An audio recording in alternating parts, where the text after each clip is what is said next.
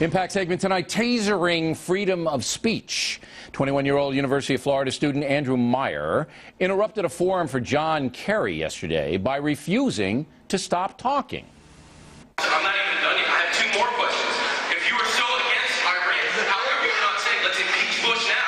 Impeach Bush now before you can invade Iran. Why don't we impeach him? Impeach Bush.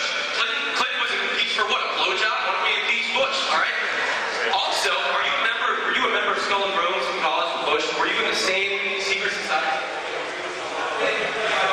That's all right. Let me answer this question. Excuse me. What are you arrested for?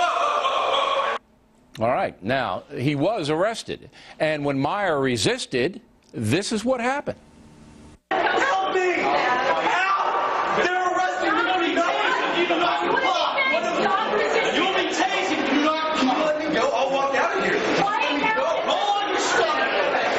Put your hands behind your back. Get the f*** off me, man! I didn't do anything! Don't tase me, bro! Don't tase me! I didn't do anything! Ow! Ow! Ow! Ow! Ow!